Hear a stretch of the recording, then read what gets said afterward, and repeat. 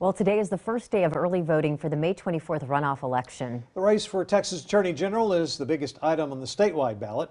And our Capitol correspondent Monica Madden reports both the Democrats and the Republican challengers are campaigning against incumbent Ken Paxton. I'm going to fight for us as the next Texas Attorney General. Candidates for Attorney General. I truly would use the Attorney General's office to serve everybody. Working to galvanize voters to show up in a traditionally low turnout election.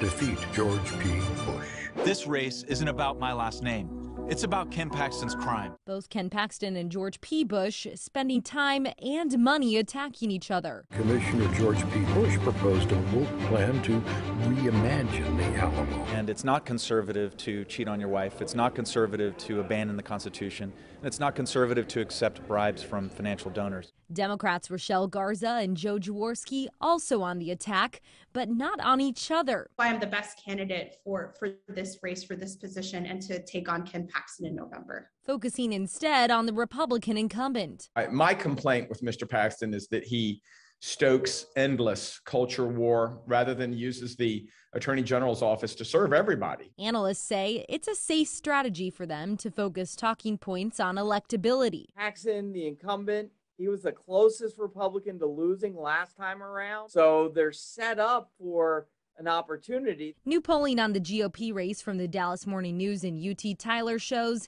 Ken Paxton's lead over George P. Bush is shrinking, but still a comfortable 6 points in. Polling, of course, only a snapshot in time. We never know who's going to come out to vote. So in a runoff, anything can happen. Monica Madden, KXAN News. And we reached out to Attorney General Ken Paxton for an interview for this story. We did not receive a response. Early voting runs through Friday of this week. Coming into this race, current Attorney General Ken Paxton still faces charges of securities fraud in a case from before he was ever elected Attorney General.